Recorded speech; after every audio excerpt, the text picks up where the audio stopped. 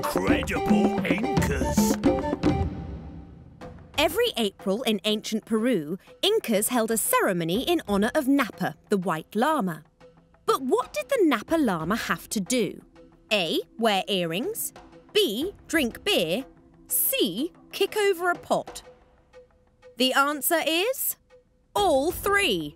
Dressed in a red shirt and earrings, a drunk white llama would be sent into a temple to kick over pots of chicha beer.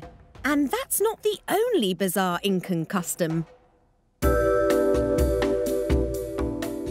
remember, these authentic Incan drums are made from genuine human skin, so you can go on beating your enemy all day long. And annoying your neighbour all night. And it won't cost you any money.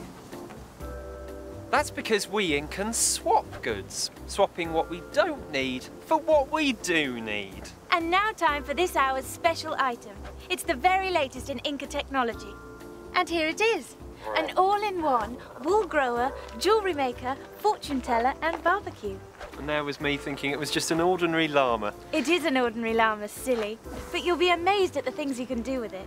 Well, I know you can eat it, and I know you can sacrifice it for special occasions. Our priests get through hundreds of these at weddings, don't they? Well, sacrifices really are just the tip of the llama. For a start, you could use its wool to make clothes. I suppose that's what you call a llama pyjama. Or why not wear a llama on your armour with these authentic Incan bracelets made from llama toenail clippings.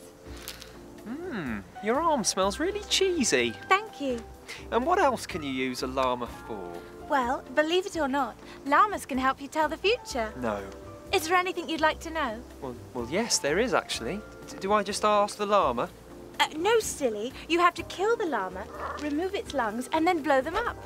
And here's some I inflated earlier. The veins will help you reveal the answer to your question. Yes! It says yes! Hang on. You didn't tell me what the question was. Will you marry me? What? Give me those lungs. That can't be right. Is that a yes? Definitely. I guess we'll have to sacrifice a few more llamas. Shut up.